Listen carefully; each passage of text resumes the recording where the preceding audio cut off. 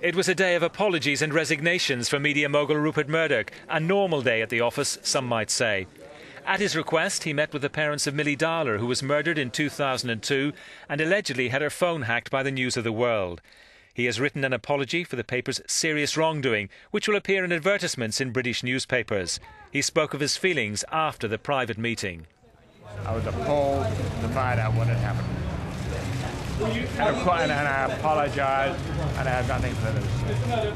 And once the boss had said sorry, there was the first of two departures. Rebecca Brooks, chief executive of News International, quit, bowing to what was seen as public and political pressure. She had been the News of the World editor at the time of Milly Dowler's murder. Next, from New York, the top executive of Murdoch's Dow Jones company resigned. Les Hinton, the CEO, stepped down after 52 years at News Corp, in which time he'd overseen Murdoch's British newspapers. As the newspapers prepared to publish the formal apology, the company was also writing to its commercial partners. Evidence believe analysts that News Corp recognises there has to be a fresh approach. There was also a denial from Rupert Murdoch that he's poised to separate the newspaper holdings from the rest of the company.